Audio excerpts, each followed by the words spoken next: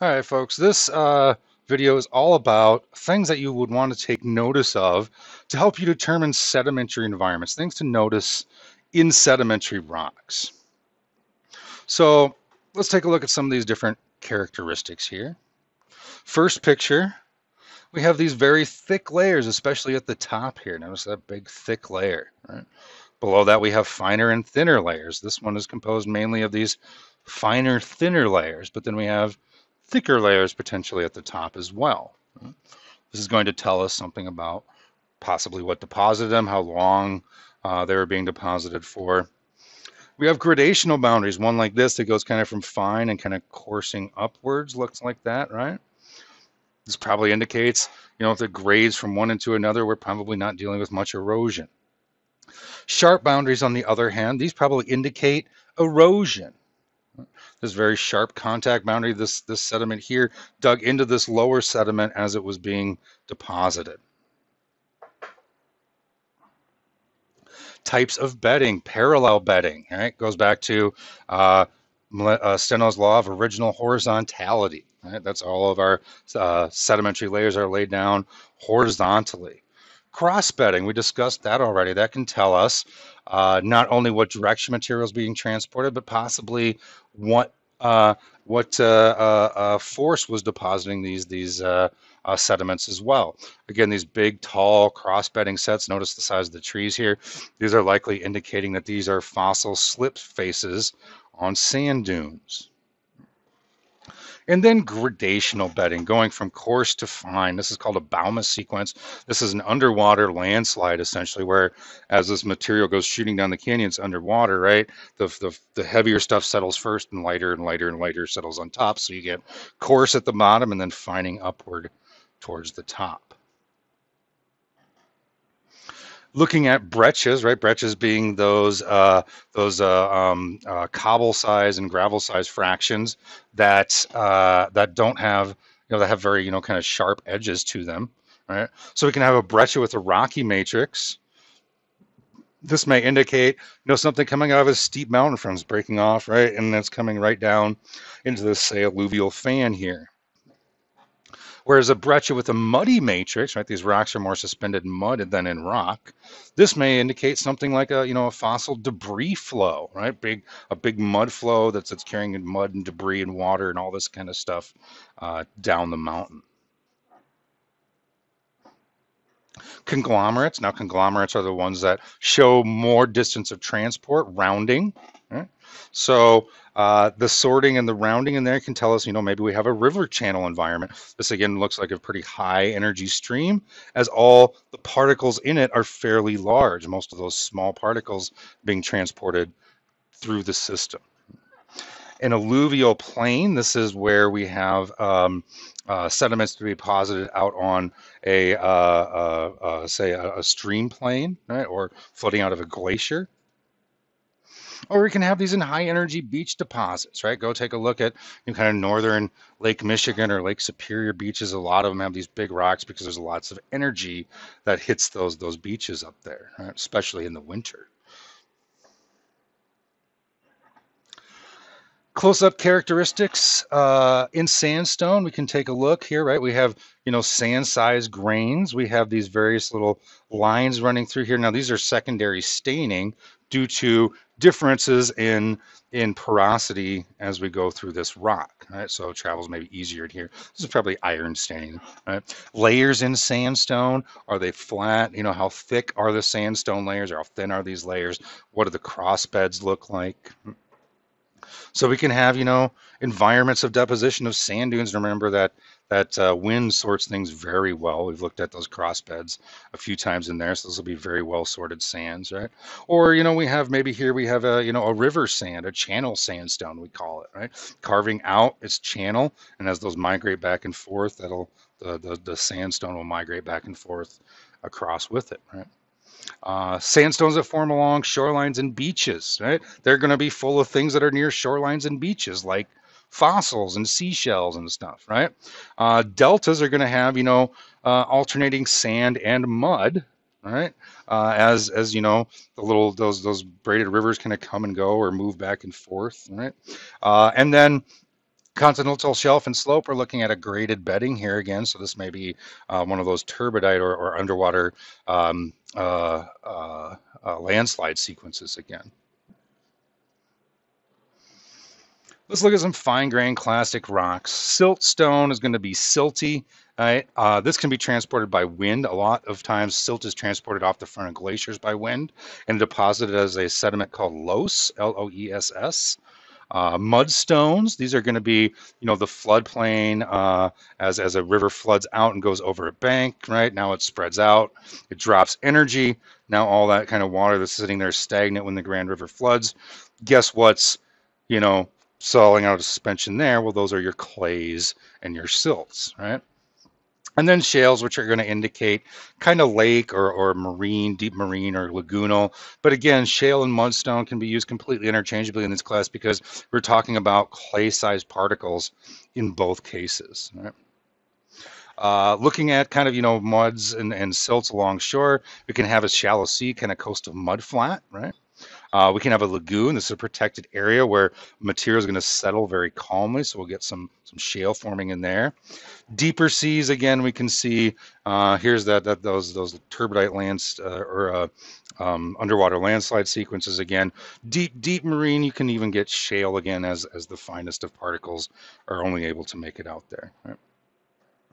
So looking at some different landscapes around here, right? Limestone often forms kind of the backbones of mountains, especially if it's been dolomitized and turned to a dolostone, right? Limestone with fossils often creates little voids and spaces in it and can create, we know, a soluble limestone. And this creates a karst topography, K-A-R-S-T, or cave topography, if you will. Right? And then dolostone, here's another one, right? So we can have, here's more karst topography. So these all used to be big cave caverns, and now that's kind of getting eaten, been eaten away. So the caves are now open to the air here, right? Now here's another important feature of sedimentary environments, right? So let's take a look at, say, a coastal environment, right? They change over time, right? One is not always, just a coastal environment. It changes as plate tectonics shift and as things shift, right? So here we have, at time one, a beach, right? We're depositing beach sand. Right? At time two, the water level has gone up, or sea level has gone up. So now where we were having sand being deposited, now there's a lagoon over there instead of a beach. So now we're depositing those muds, those lagoonal muds over top of that. And as sea level raises even farther, now the beach is pushed farther inshore, shoreline retreat, right? Now where we originally had the beach, right, and then the lagoon or mud, now it's deep enough that we're seeing limestone associated with the coral reef that protects that lagoon, right? And this is known as a transgressive sequence, right? This is when sea level is rising or sea level is moving onto land, right? It's encroaching on land, it's transgressing onto land, right? So sea level rise, you'll see sand from the beach, mud from the lagoon, and then limestone from the coral reef. That's going to tell you that at this place, sea level was on the rise. You can tell because first it was a beach, then it was a lagoon, and then it was a reef. Right? So what you'll see is, again, sandstone, mudstone, limestone. This is the section formed during a transgression, sea level rise. Right? When the sea moves out, we have the opposite thing. We call this a regression. Right? So now, right, where we have our sea level starting to go back out, right? We're getting beach sands deposited over top of those muds again, right? Time two, it's gone out even farther, right?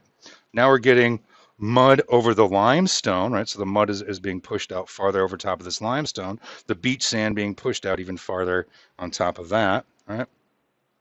And then farthest out, right, now we get dune sand over top of everything else, right? So what we'll see in a regressive sequence is the opposite. We'll see limestone from the coral reef, right?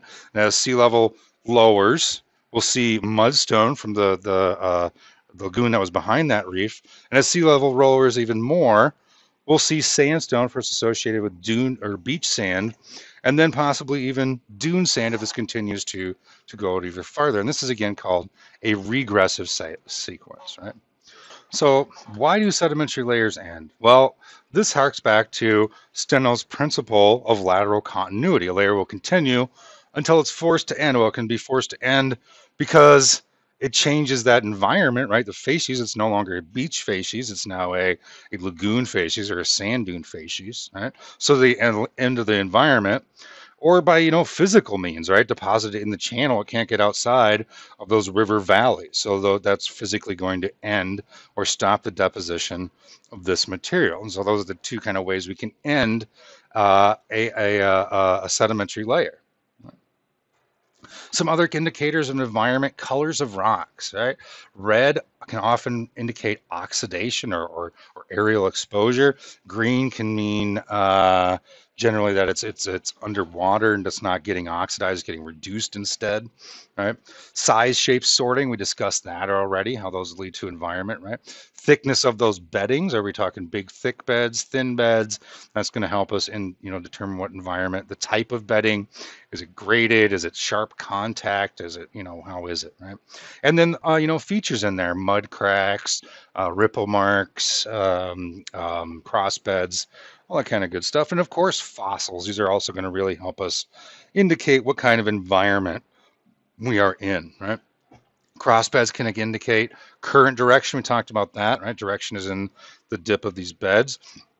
Another interesting thing that can happen is you can get clast imbrication. So notice how these rocks are all kind of stacked or shoved on top of each other.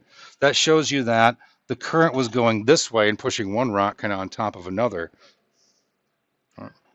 And then we can see, of course, ripple marks, right? Sand dune ripples, wave ripples, water ripples. All of these are going to help us determine environment. There's lots of good resources in sedimentary rocks. Groundwater we've already discussed.